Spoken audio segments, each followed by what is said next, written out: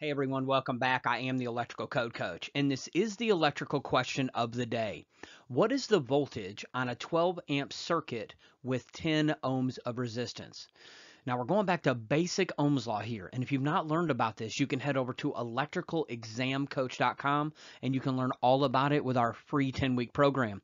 Now it's spaced out over 10 weeks when we teach it in person, but you can knock the whole thing out in a weekend and be super well-rounded.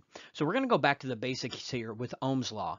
And what we're going to do is we're going to plug in what we know. We know the amperage and we know the ohms. So we're going to take those two out, put it in our Ohm's law formula.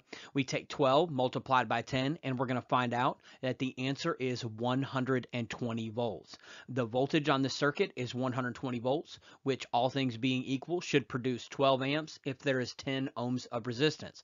And if any parts of this are out of whack during troubleshooting, then we know what we can start hunting for. If the ohms is off, we can go down one trail. If the amps is off, as well as if the voltage is off. I am the Electrical Code Coach, and I've dedicated my life to help you become everything that you can be in life and in the electrical industry.